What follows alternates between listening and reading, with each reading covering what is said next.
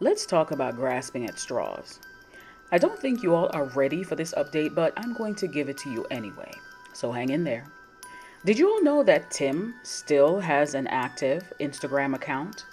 Well, as most of his followers know, the last time a post was on his page was prior to his arrest in 2020. But a notification appeared from his account recently, and when I say recent, I mean a week ago. And this is what showed up. What we see here is the first photo of Tim that we've seen in the last 2 years, which clearly indicates that he is currently behind bars. Now, I don't know who posted this image, but it was gone as soon as it was posted, which is odd, but some would say that this is the face of pure evil. But moving on. Previously, I let you all know that Tim and his team had 14 days to respond to the denial of the petition they had before the court to throw out the phone as evidence, because according to Tim, it violated his Fourth Amendment rights.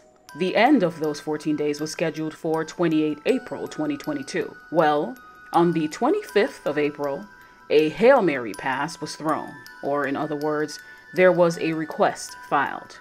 And not to be dramatic, but I hope you're sitting, this request was a pro se request. For those not familiar with what pro se means, it means a request to self-represent or self-litigate. Better said, it's when a person, Tim, appears in court without the assistance of a lawyer. In reviewing the court documents, the following details were disclosed. Tim notified his attorney on April 25th that he no longer needs or can afford, in my opinion, his services. So as a parting gift, Tim's now former attorneys requested an extension in response to the previous denied request by Tim pertaining to the phone being thrown out. The request was done via telephone, and Tim was granted an additional 20 days to draft up an appeal. Additionally, Tim notified the court that he intends to utilize alternative counsel who will be taking over the case, which at the moment happens to be Tim himself.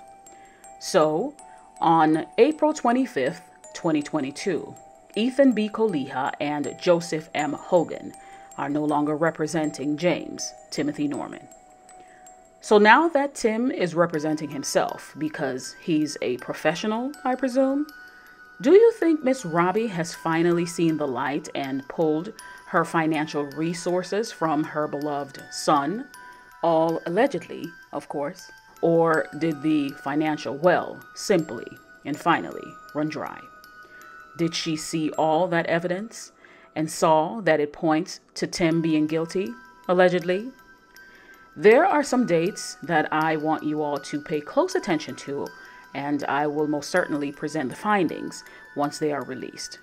The dates I'm referring to are 1. Tim took the stand for the first time pertaining to the issue with the phone, and those transcripts were redacted, meaning that it was censored for legal purposes until the 2nd of May 2022. And 2, they will be released in the early part of June, and once they are, I will review what exactly he said and let you all know. Let me know what you think of this latest update in the comment section. And if you haven't already, remember to like the video as it helps to support our channel greatly. Also, turn on your notification bell, please, and watch when you're notified. It really helps, and I'd really appreciate it. Stay tuned for more, and I will catch you in the next one. Take care. Windows tinted in a 745. 3 niggas in the whip, but they got 745. Yeah, they got 745. Better stay off Natural Bridge. You're trying to keep your hope alive.